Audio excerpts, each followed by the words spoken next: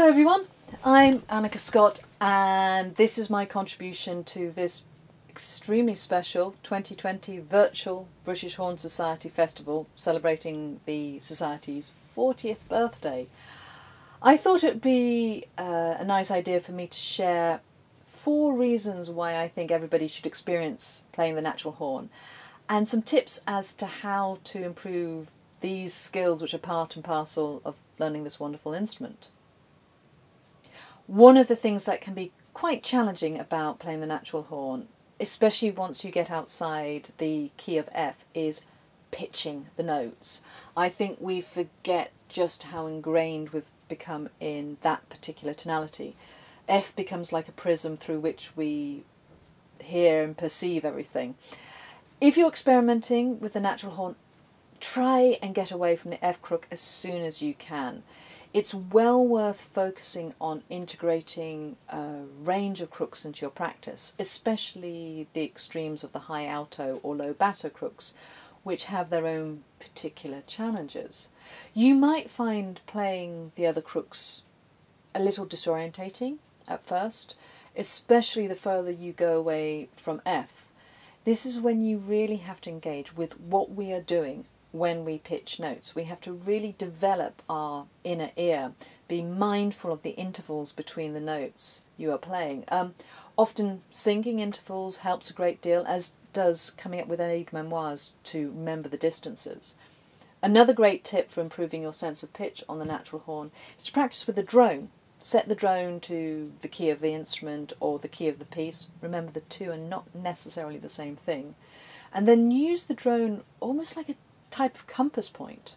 Think vertically about what the interval difference is between the note you're playing and the drone, or think horizontally about the interval differences between the consecutive notes. An added benefit of this is that it will really help and develop your sense of tuning. And of course, better pitching, better intonation are all skill sets that will benefit your modern horn playing. This second point is very closely connected with how playing the natural horn helps our sense of pitch. In the 18th and 19th centuries, the horn becomes more and more a key element of the orchestra. The horn becomes an essential member of the harmony section, that is to say, the wind section, the group that provides so much of the harmonic underpinning. You can see how important we are when, if you look at, say, the average Mozart opera, I think as horn players are some of the most busy wind players. We're also very closely allied with the basses, and what we're doing so often is integral in terms of holding everything together. As pitching can often be a challenge, we have to really understand what is happening harmonically. If nothing else, it helps open up our ears to allies within the ensemble, and working as a team helps. Playing the natural horn can massively help your understanding of harmony, and therefore our understanding of our role in the music at any time. Aim to really open up your ears and work out where you fit in the ensemble. Maybe we're octaves with the basses and need to gravitate towards them, or maybe our focus needs to be elsewhere. Knowing where we fit in harmonically helps us shape what we do with our phrasing, shape how we balance, and ultimately helps our pitching. This becomes even more important if we're playing either not in the key of the piece or a horn section with horns in different keys, for example Mozart's Symphony No. 40 in G minor. A lot of natural horn players can find this piece discombobulating, shall we say, at first, with the first horn being in B flat and the second horn being in G. You keep hearing your colleague play notes which you can't, and it is easy to be lured off course. Knowing your harmonic role, knowing who are your harmonic allies, and knowing where the other musicians are who might be playing notes that will help guide you really helps you in these contexts. The natural horn offers us the opportunity to experiment with the special colours available to our instrument, and we have two inherent ways in which we can explore aspects of colour or timbre. The first comes with the gradation of the stopped and open notes of the instrument, and with practice we can utilise these notes to a greater or lesser extent. I think it's very hard for us to conceive of what it could be like to have never heard the homogeneous sound of the modern horn. It's hard to forget that sound world. But when one looks more widely at how instruments have developed historically, we start to see some similar patterns. For example, originally woodwind instruments had very few keys and depended on what we call forked fingerings, which gives every single note a special colour, a special shade.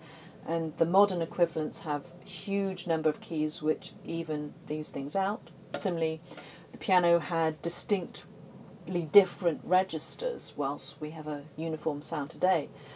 Composers and musicians exploited these terrible differences, which makes me question whether the ultimate goal on the natural horn is necessarily to hide or negate these colours.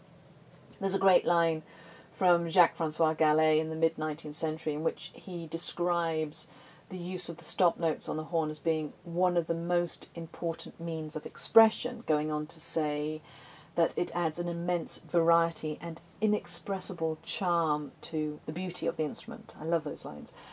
Occasionally I've spoken to colleagues about the pros and cons of adding stop notes on modern horns in relevant repertoire and relevant places. So, for example, in a Beethoven symphony, could you add the stop notes? For me, this slightly hides the second of these major aspects of colour on the instrument, which is the different sounds of the different crooks. Playing the natural horn is not just about the binary open versus stop notes. Each crook has its own particular character and characteristic, and we can play with this to great effect. The high crooks can be mercurial, bright and zingy, the low crooks dark, mysterious or pompous. And I think if you're looking as to how to bring aspects of historically informed performance onto your modern horn playing, then adding stop notes is a little bit simplistic. Instead, look as to how you can incorporate different colours associated with the crooks. Through working with historical horns and performing with period instrument ensembles, I've gotten to know so much more about the history and development of our instrument. Part of the reason for this is just practical, logistical considerations. As the instrument has changed, so has the way composers have written for it. And sometimes when I'm working, it's really obvious what the appropriate instrument and associated techniques might be. Sometimes it's not so obvious, and I need to go away and do a bit of homework and work out what the best approach might be. A disadvantage of all of this is that if you're really serious about this, you can end up acquiring a never-ending collection of all the various different types of horns that we have in our instrument's amazing history. It can become a bit addictive trying to find the right piece of kit for different pieces. But it's not just about the equipment. We're constantly learning and rethinking what we understand to be appropriate performance styles. For example, at the moment I'm mildly obsessed with portamento and listening to loads of old recordings of singers. Ultimately, what I'm trying to do when I play these instruments and experiment with performance styles is to find things that inspire me to be constantly reappraising how I approach any piece of music, as well as extending my expressive capabilities. A really good starting place for any of this is I would always highly recommend John Humphrey's book, The Early Horn. He includes a wealth of information in quite a slim volume. The case studies at the end are an excellent way into how one might approach any piece of music.